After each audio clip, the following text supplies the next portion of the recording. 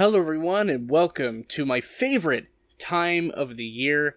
It is that time once again to review the films of my favorite film festival localized to my state. The Eastern Oregon Film Festival 2020 has had its difficulties trying to get made because, well, we live in a pandemic, and unlike other years where you can get physical badges, this year, I had to make my own, actually. I made my own. Not a lot of people did this. I was noticing not a lot of people made their own badges.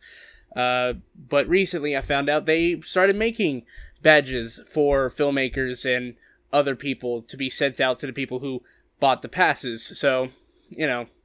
And much like many of the film festivals I have been seeing around lately, all the films are online. So the film festival this year is online, which is a bit of a different shakeup, but it does allow me to cover as many films in a day as I want, and it allows me to space out the amount of time I film for each day of this whole video that I am making here.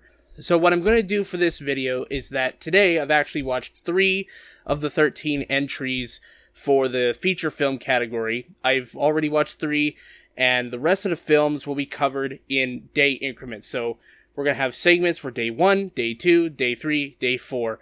And then it's all going to be put out in one big video, and that's it. So, without any further ado, let's cover day 1 stuff.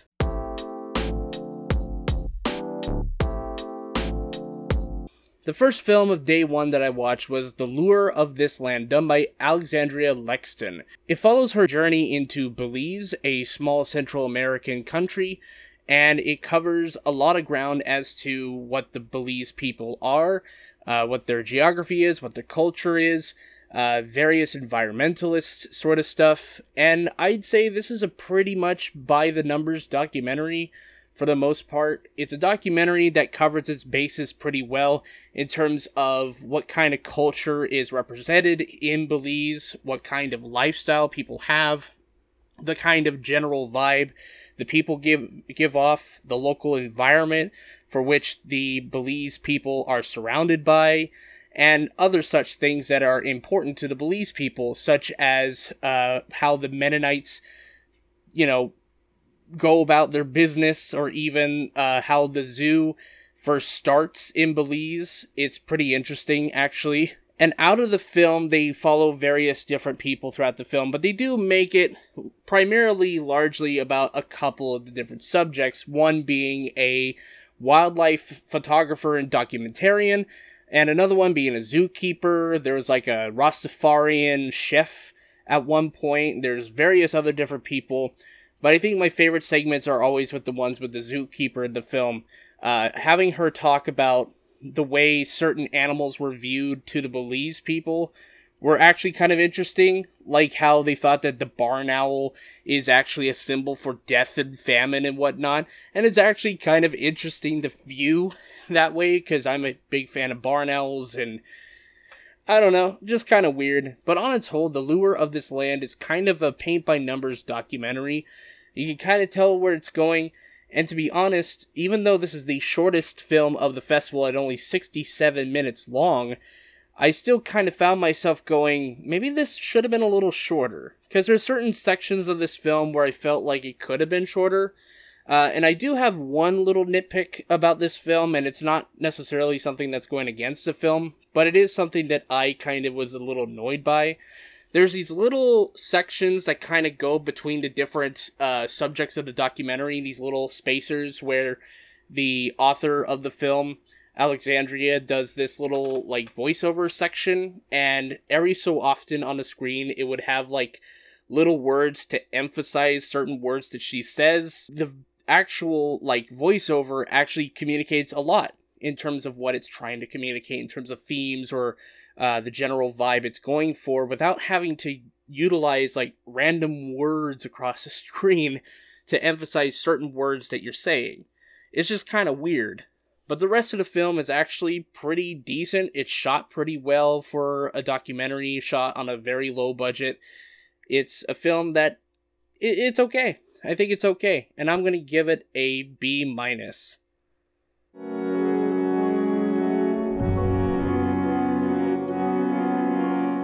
Revolution Launderette is a Japanese film, and all I could say is I'm a little bit confused by it, because this film is about this kid who kind of wanders through life. He doesn't really know what he wants to do, but then he comes across this book that has these little newspaper scratchings, and throughout the film he has to, like, try to find threads between the book and life.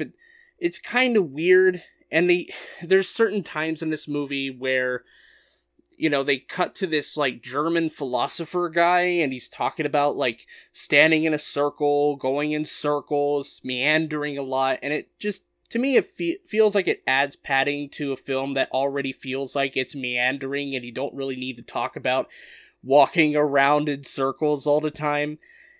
It just feels like it's padding on top of padding. It just doesn't feel like it's all there, and a lot of the text of the film is just kind of flat out talked about, leaving not a lot of room for interpretation until the very end of the film, where the end of the film just kind of goes in this weird direction for a punchline, I guess. And I'm just going to leave it up to you guys if you want to watch the film, because this film is just weird. I do think the film's editing is kind of interesting. I think the art style for what the filmmaker tries to go for here is pretty interesting. And it has a unique sound to it at times. But there's so many weird things that I honestly need to watch it maybe a second time or a third time to really understand what's going on here. I also did find it kind of odd that not only do we get subtitles for the Japanese characters, which is, you know, typical for, you know, international film, right? But here, we also get subtitles for the English-speaking words, which I kind of found odd. Not sure what the whole purpose of that was, but I don't know. It's just kind of there. I don't know. All in all, I did find Revolution Laundromat to be an interesting little excursion, but not a big film for me to be like, I would recommend it. I'm going to give Revolution Laundrette a C-. The world will be different.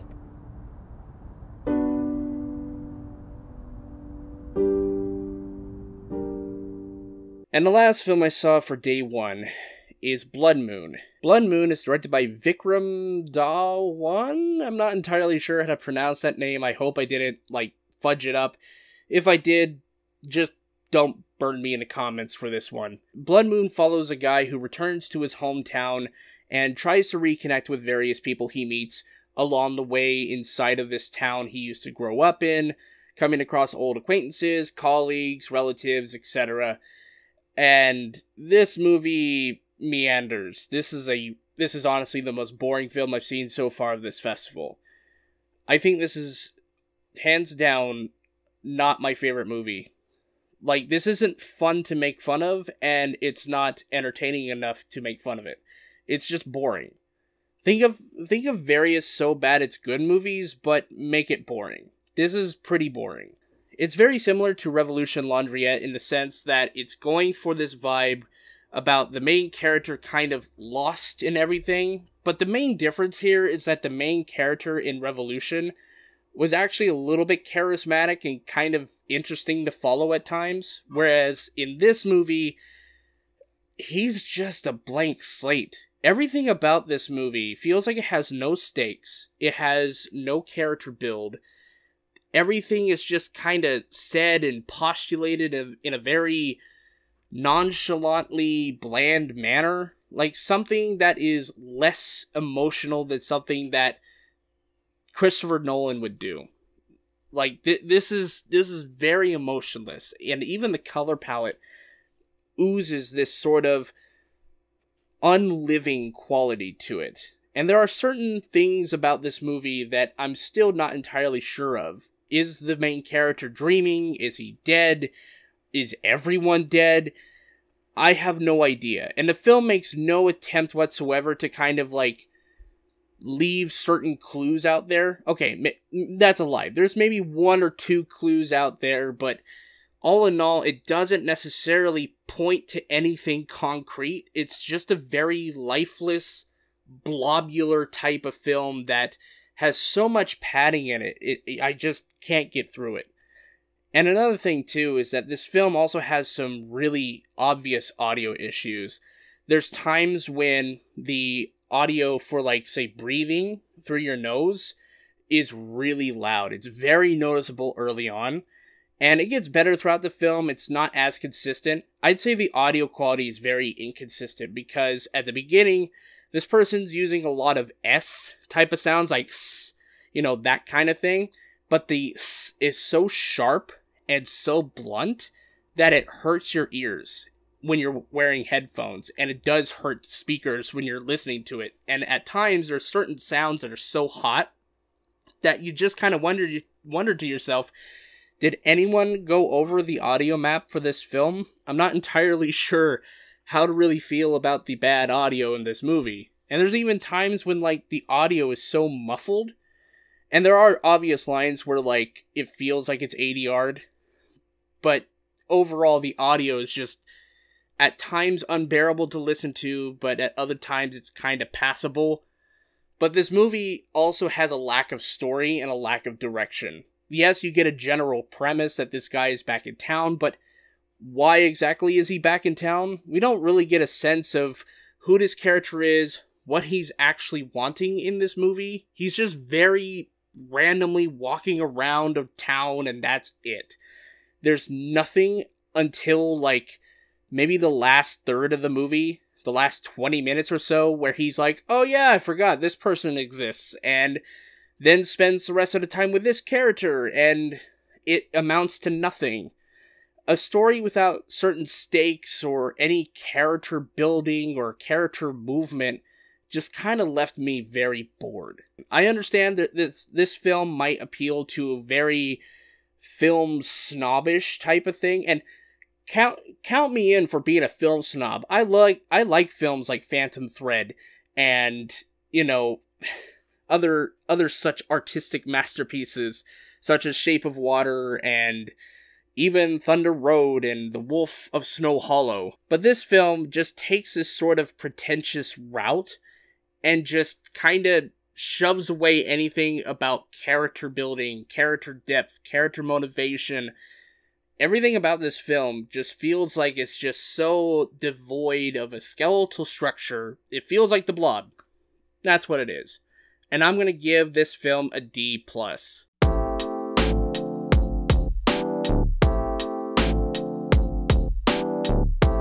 This is day 2 of the Eastern Oregon Film Festival, and here's my reactions to today's films I watched, starting with...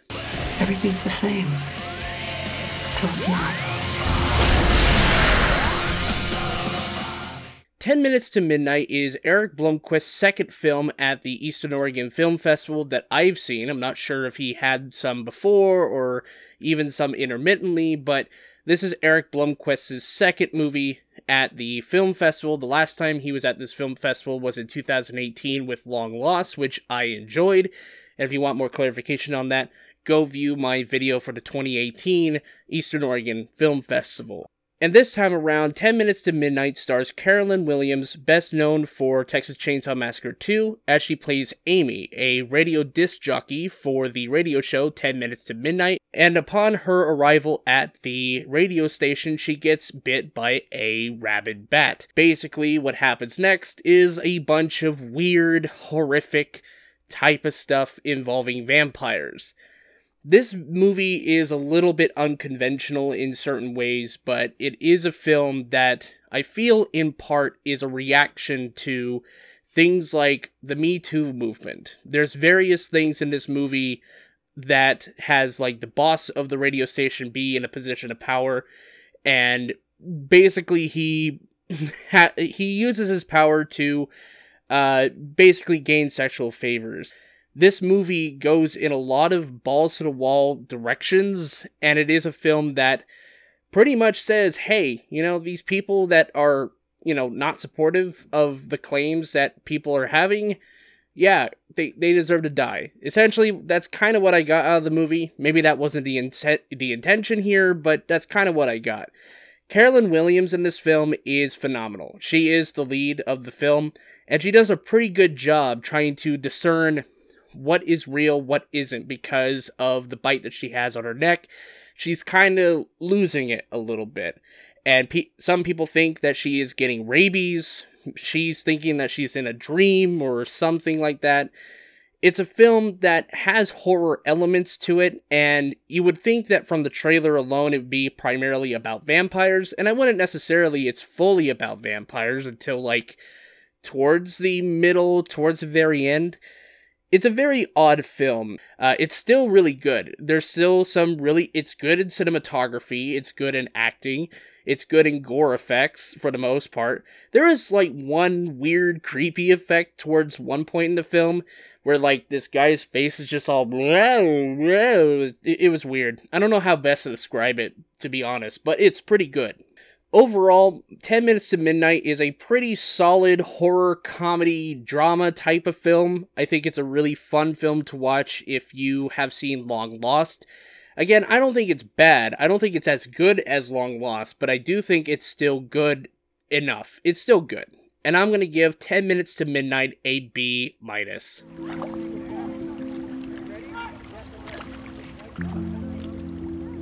From My River with Love is basically kind of a documentary / art piece, if I get that correct.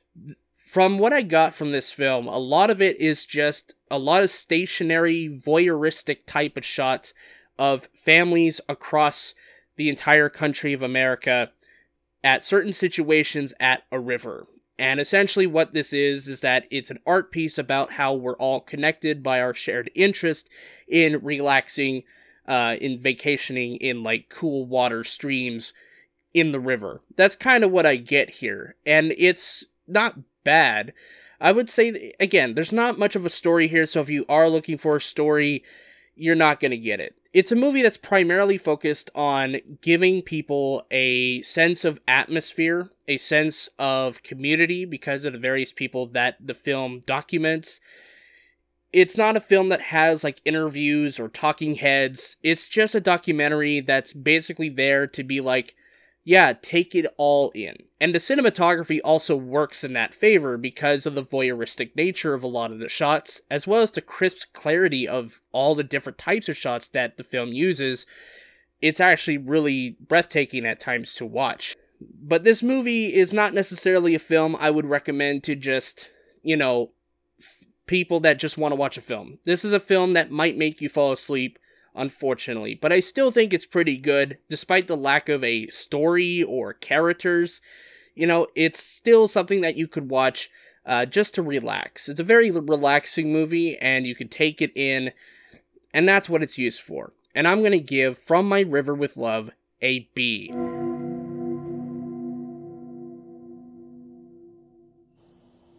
Freeland is directed by Mario Furioni and Kate McLean. It follows Devi, played by Krisha Fairchild, and various assistants in Nebraska. And what happens is that weed becomes legalized in Nebraska, and she finds that it's becoming very, very hard to run her business, considering the fact that various distributors are saying that, hey, you know, maybe we shouldn't have illegal pot as our main source of supply.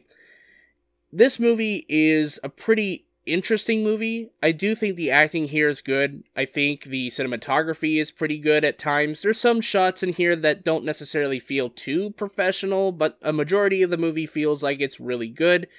And this is a movie that is primarily a tour de force performance by Christina. I think the thing that is really interesting about this movie is how it comments about the growing state of acceptance about weed, and how some people have viewed making weed for a long time and having to try to transition into this new mode. And it's something that is highlighted in this movie. It's something that is told about this movie. The very fact that she can't get buyers for her pot because it's, you know, illegally done. She doesn't have connections to the FDA or anything like that. You know, it's not, legally sourced.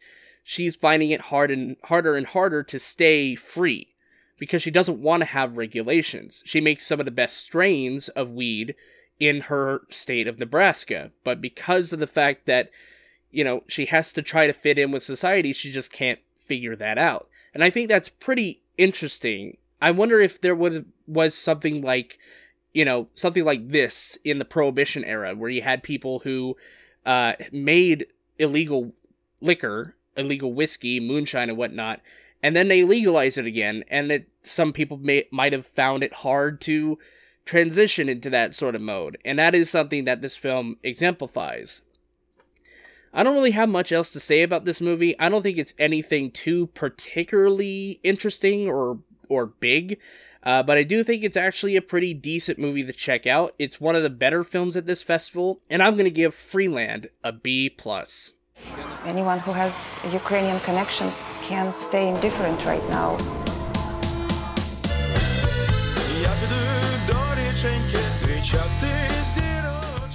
The last movie I saw today is The Long Breakup, and I think this is hands down one of the best films of the festival so far. The Long Breakup follows Kata Soldek as she documents her time as a Ukrainian American as she learns about the situation in her home country of Ukraine and the annexing of Crimea and the various other things that happen that have happened before the fall of the Iron Curtain, and how it leads up to the events in Ukraine in 2014 and in 2018 and the ongoing struggle of Ukraine. I think this is a really timely documentary, not just because of the fact that this is an event that's still going on. It's a very timely documentary in the sense that in the world of global issues, there's a lot of revolutions that are going on now. I think the voiceovers here are really good. The personal messaging here is strong because of the fact that it's a autobiography of sorts, and it's about this person's struggle with the fact that it's primarily about this person's struggle with the fact that Russia wants to continually try to take over Ukraine. It's her home country. And it's essentially a film meant to document and preserve culture. And that's what I really appreciate about this film so much. And for that, I'm going to give it an A-.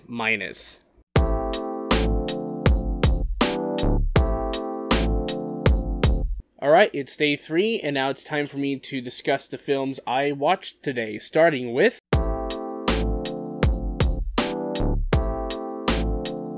I Blame Society is a very interesting movie because it's a mockumentary-style movie that is a horror comedy that follows an aspiring filmmaker. She has not had a lot of success recently with a lot of business deals that keep sliding through, and she decides to document her time trying to become a murderer based off of the comment that one of her old acquaintances gave her about being a successful murderer, saying that, she would be good at being a successful murderer, and she puts it to the test in this film. And this is a very interesting movie because it reminds me so much about Behind the Mask, The Rise of Leslie Vernon. If you don't know what that is, it's a movie where we follow Leslie Vernon. It's basically set in the world where all the movie slashers that we've come to know, like Freddy Krueger and Michael Myers, they're all in the same universe, and he tries to become, a slasher himself, a slasher legend. In the same similar vein as that, I Blame Society is kind of in that same boat, but it's not necessarily for aspirational reasons. It's more or less a sort of film about filmmaking and the stresses that comes from filmmaking. The fact that indie filmmakers regularly don't get a lot of huge attention when it comes to filmmaking, especially female directors. And this is where the film has a pretty damn good commentary about how even in the world of murderers, people assume that the person that's murdering all these people is a man, when in fact the person that we're following in the film is a woman. And it's a pretty big commentary on that. When we do live in a world where a lot of the murderers that we have are men, such as the Golden State Killer or Ed Gein and all those, sadistic people, it does come down to that. And it also has an interesting commentary too about indie filmmakers. because on the regular, you don't see a lot of indie filmmakers get a lot of credit. It's usually the bigger studio-type films or films that have big executives behind them, and I feel like in some way this was written in frustration because of that whole thing. Having to go as far as to make a film about a person who would literally commit murder in order to impress producers. And it's pretty interesting. There's a huge payoff scene towards the very end of the film based off of that assumption. And I feel like that is where this film really lies. It's a film that is based in the frustrations of the modern Hollywood system, I feel at least. I'm not too sure if that would be the expression given by the director of the film, who is also the actor and the writer of the entirety of the piece. So, you're not wrong. This is a film that's pretty brutally honest, but it's also really funny. There's various scenes in this film that are played up for laughs, and it is kind of funny.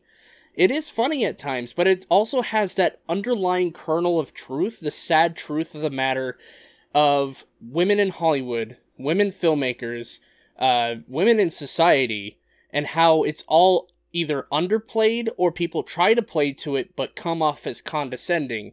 There's a scene early on where the person meets with a producer who's trying to be an ally but kind of comes off as condescending, like having to be like, oh yeah, well, we need someone like you to be that, to be the voice of that, we need that. I don't know, it's pretty interesting, to be honest, and I think I Blame Society is one of my favorite films of the festival because of it. And I'm gonna give I Blame Society an A-.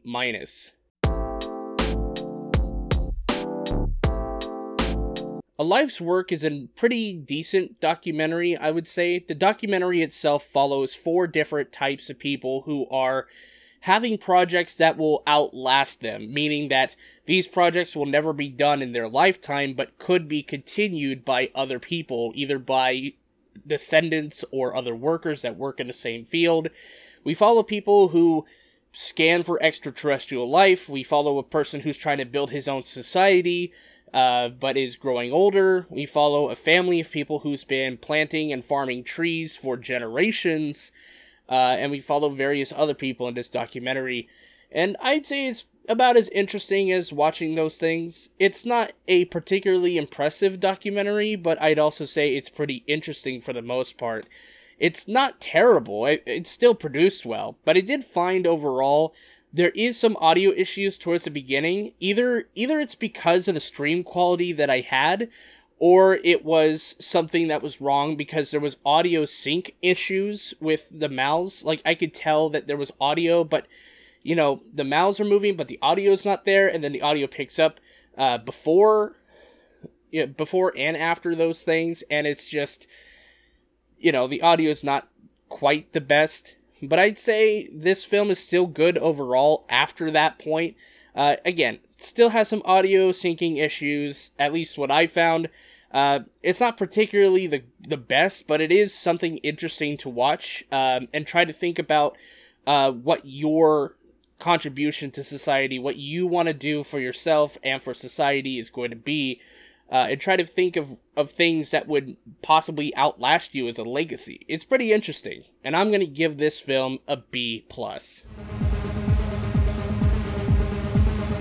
And last but not least, we're going to talk about Harry Sepka's Raph. Raph follows, Raph, played by Grace Glowicki, a fun, free-spirited, low-income, two-job-having type of person, and she meets Talia, a rich, affluent, very affirmative type of person, and they form a friendship. And over time, we see the effects of how both of them affect each other, and the way class is influenced in those relationships. This is a very good drama. I think this is one of the better dramas I've seen this year, because what happens in this movie is very class-conscious. The reason why I say this is a class-conscious film is the way the two characters are characterized in the film. Roth is a person who is working 2 different jobs, lives in almost poverty, but she is about to be evicted. But she still finds time to be herself. There's various scenes in this film where she dances by herself, and she's free-loving in of herself. But she's not the most confident at the start of the movie, and by the end, she learns to gain confidence from this person who takes advantage of her, and then ends up, doing what she does. I can't spoil it. Talia is kind of a different sort of person. While she is confident in herself, and while she is, comparatively more rich, more affluent, the problem becomes is that because she's so rich and affluent, because she's secluded from society, the fact that she finds this person, Ruff, because she finds Ruff interesting, she kind of uses her as her own sort of bit of entertainment. And it isn't until the last 20 minutes where, shit really hits the fan in this case, and the big truth kind of comes out. And it is kind of depressing in some ways. But it is also kind of a commentary about how the rich in any country try to find some value of entertainment in finding people who are low in the society totem pole, and tries to have some entertainment with it. And there's parts of this movie where Talia, as well as her friends, start, quote-unquote, interviewing all these people that Roth is associated with. There's these sequences where Talia is interviewing, her friends, and going with these very odd questions at times. And it's just so weird.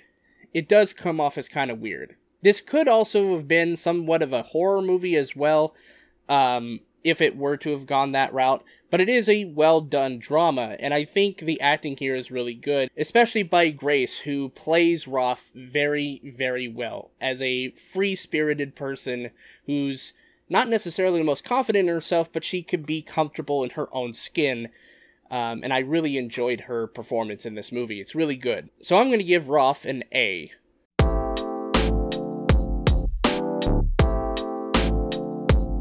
Alright. Gonna drink some water. Today is Sunday, October 25th, 2020, the last day of the Eastern Oregon Film Festival type reviews for this whole video. And let's finish things off by starting off with this film, A Dim Valley. A Dim Valley is written and directed by Brandon Colvin and is about a bunch of eco-researchers who are in the middle of the mountains in Appalachians when a group of mysterious hitchhikers/backpackers arrive at their doorstep, and they end up changing things for mysterious reasons.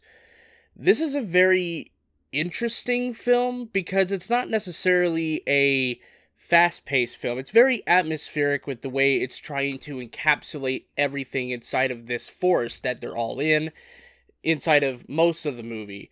This is a film that is pretty big on LGBT themes, especially towards the very end of the film.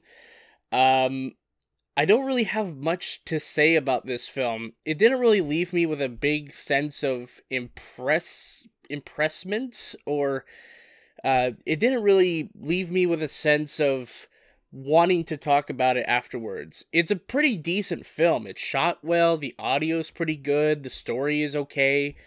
There is a weird thing with, these mystical women that show up, which are the backpackers in the film, that have some sort of, magic abilities, I guess. It's not necessarily explained, but I do think it's kind of maybe a metaphor for the forest or the wilderness. I'm not entirely sure how best to describe the three characters in the film. I don't really have much else to say. There's nothing really too impressive about it, but it's also something that I'd probably recommend. It's pretty good. That's all I can really say. And I'm going to give this film a B+. Our track record leaves very little confidence that we have a future.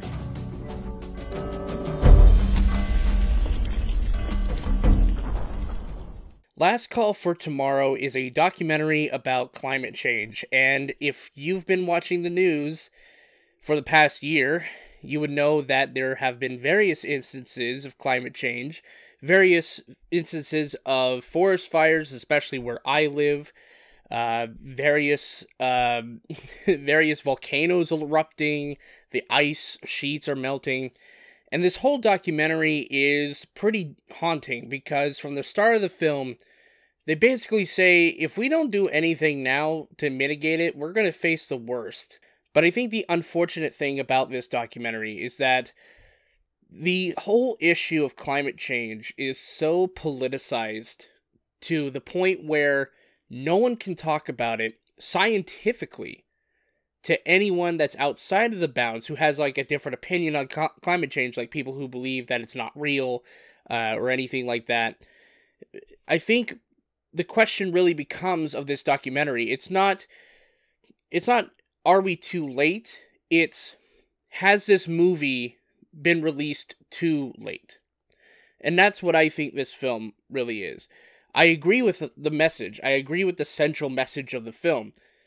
However, again, we've come so far into the whole political landscape for climate change that everyone has an opinion on climate change. And unfortunately, there's a lot of people that don't really seem to have any predilection to changing their mind on the issue that is at hand.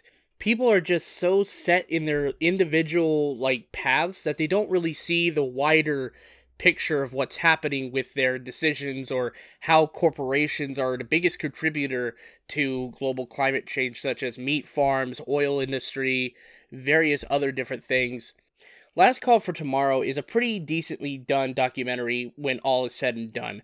There are some title cards that don't look the best in terms of professionality, or even some interviews as audio doesn't necessarily sound so crisp, but for the most part, it's well put together. It's a film that honestly probably could have been shortened a little bit, maybe to an hour 20 instead of an hour 30. But it is a film that is well done, is timely of the issues that we are currently having, and it is pretty good. It's well done. And I'm going to give Last Call for Tomorrow a B-.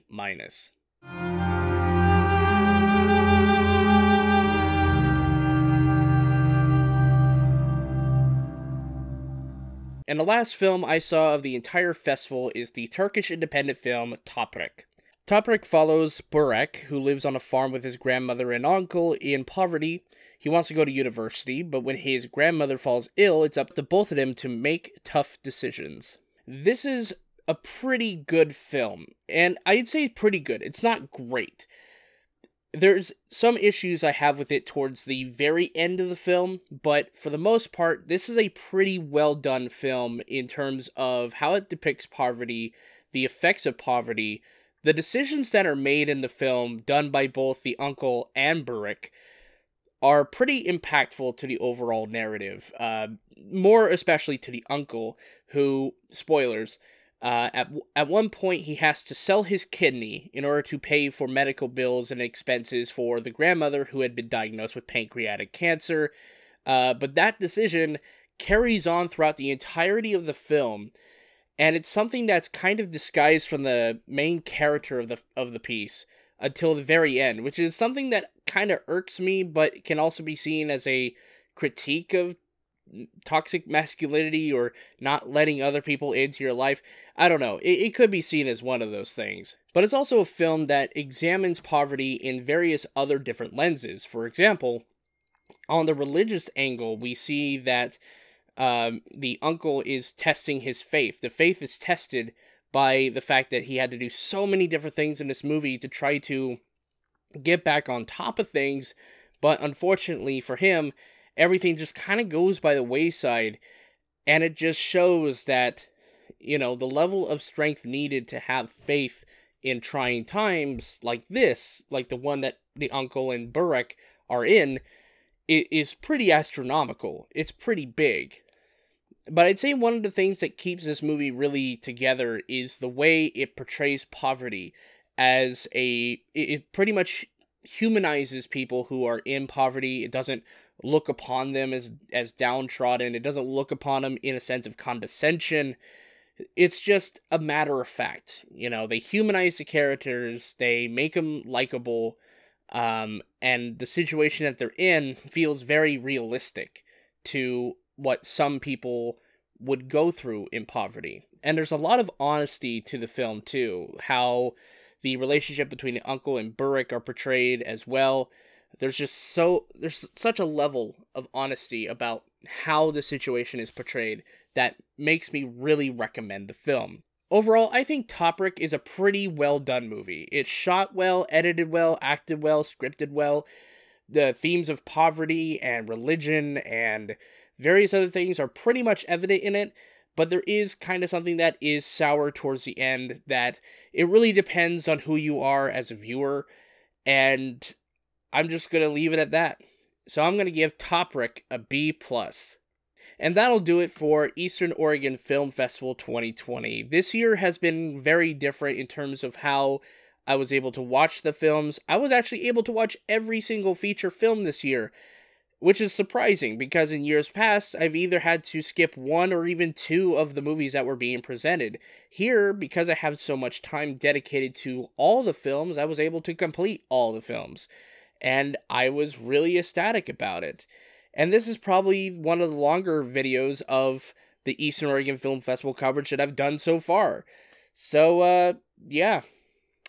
Hopefully next year we'll be able to get together in person at the Liberty Theater in La Grande or do whatever next year. I just hope next year is a better year for this festival because this is a really fun festival for me. I love to talk about films that aren't talked about by major media outlets all the time. I just love it. And so, I'll leave it all to you guys. I'll see you guys in the next video. Peace.